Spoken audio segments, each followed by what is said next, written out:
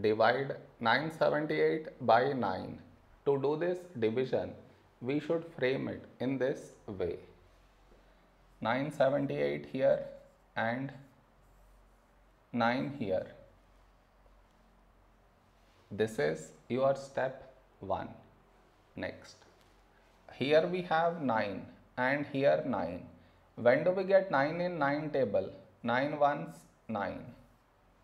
Now we should subtract. We get 0. After this, bring down the beside number. So 7 down. Now here we have 7 and here 9.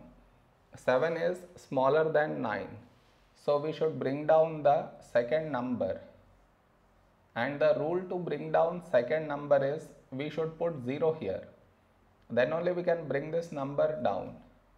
Now 78. A number close to 78 in 9 table is 9 8s 72.